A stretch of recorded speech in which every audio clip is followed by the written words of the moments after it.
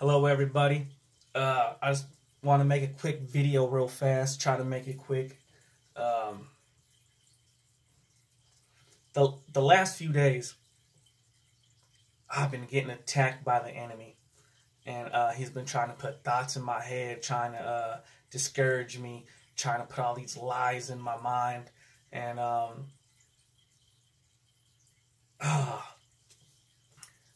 and even sometimes I get these moments of believing I'm the old me and not believing in who I am today. Certain things trigger it. Certain environments, certain situations I'm in, it brings me flashbacks of the times I used to be in dark moments, like real dark moments of loneliness and alone and just so depressed and no drive. And those flashbacks, I would feel these emotions from the past. And I'll feel like those emotions, like that's still who I am today. And boy, I fight it some days because I know I'm not that person no more. And I know I came a long way. And but the enemy just tries to attack me. And like I said, the last few days I've been under attack big time. I had to get away and just be alone and just take a break from the world and just step away from the noise because it's so loud inside in my own inner world. I don't need the noise from the outer world.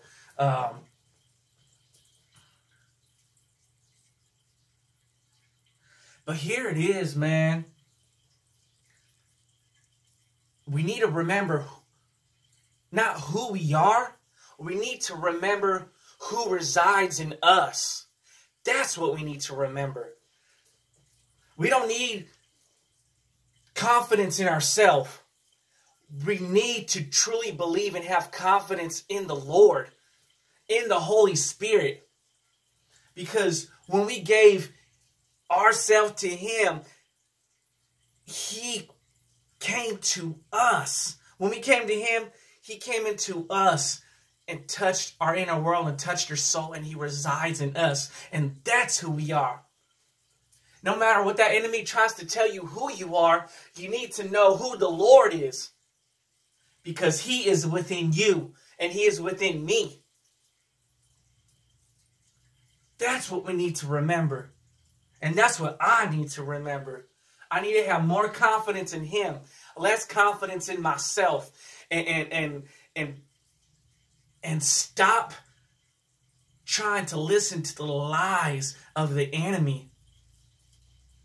Because I am redeemed. And I am new in Christ. And if I even try to have confidence in myself, I'll doubt myself because I think I still am sometimes that old person. But if I don't believe in myself or have confidence in myself, I'm only in the flesh and I have no kind of power. But if I believe and have trust and have faith and have confidence in Jesus Christ, in the Holy Spirit, in our Lord, our Savior, He resides in us. That's who I am, and that's who He made me, and He will bring me to the things where He wants me to go. It's not about me, it's about Him. And that's what I need to continue to dwell on, to focus on, and to only prioritize everything and have all my thoughts and my heart on Him. Oh, man. Like I said, it's going to be a real quick video. I just want to say a couple things, or read a couple scriptures. Now, I want to read God's Word. I want to read His Word. His Word is powerful, and I'm going to read it because this is His Word, and it is true. Oh, facts. All right. 1 Corinthians 6:17 says, But whoever is united with the Lord is one with him in spirit. But whoever is united with the Lord is one with him in spirit. Whoever is united with the Lord is one with him in spirit. That's who we are. Oh, man. Real fast. Like I said, I'm not going to spend too much time. Romans 6:6.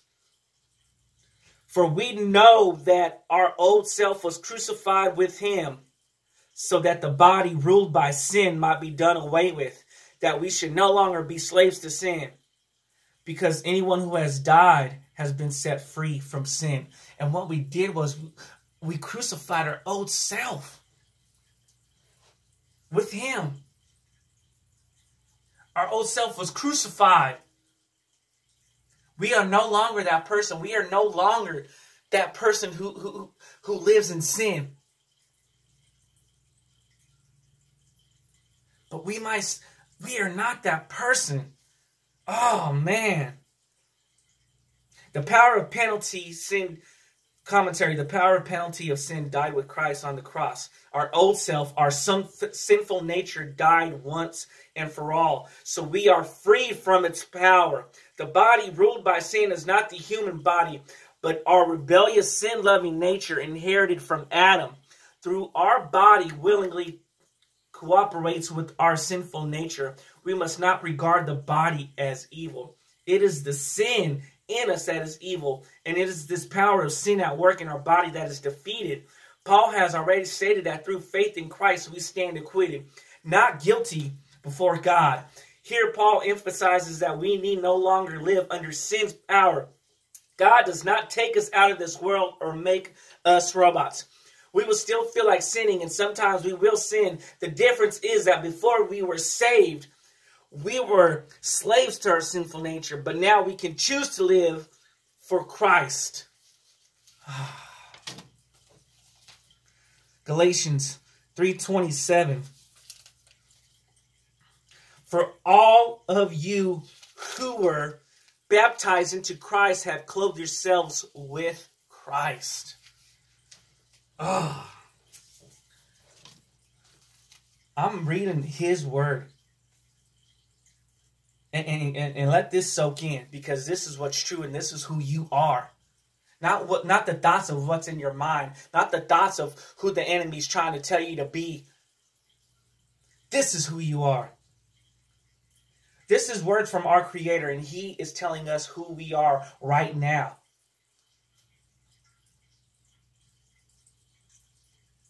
Colossians 3:9 and 10. Do not lie to each other, since you have taken off your old self with its practices, and you have put on the new self, which is being renewed in knowledge in the image of its Creator. Do not lie to each other, since you have taken off your old self with its practices and put on the new self, which is being renewed in knowledge in the image of its Creator. 1 Peter 2:9. But you are a chosen people, a royal priesthood, a holy nation, God's special possession, that you may declare the praises of him who called you out of the darkness into his wonderful light. Who called you out of the darkness into his wonderful light. We no longer live in that dark no more. We are no longer in those moments. We are with the Lord now. We are walking with Christ. His love is shining on us. His light is shining on us. Let it shine. The enemy wants to hold you back and try to continue to put that darkness on you and hold you down and stop you from walking with the Lord. Oh man, this is who we are. And this is who he lives within inside of us. 1 Peter 2:24. He himself bore our sins in his body on the cross, so that we might die to sins and live for righteousness. By his wounds you have been healed. One more. 1 John 4:4. You, dear children, are from God and have overcome them, because the one who is in you is greater than the one who is in the world. Thank you, Father.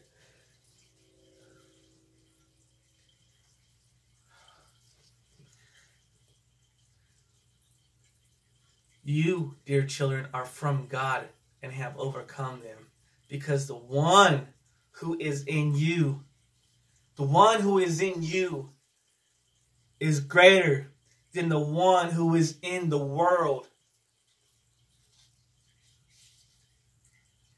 It is easy to be, commentary says, it is easy to be frightened by the wickedness we see all around us and overwhelmed by the problems we face. Evil is obviously much stronger than we are. John assures us, however, that God is even stronger. He will conquer all evil, and his spirit and his word live in our hearts. He will conquer all evil, and his spirit and his word live in our hearts. He has conquered all evil. He is victorious. He is victorious, who resides in us. So even though we feel like we battle, the war is already won. Walk in victory. We must walk in victory, not walk in doubt. And we must walk in victory and proclaim who lives with us and who we are. We must stand firm.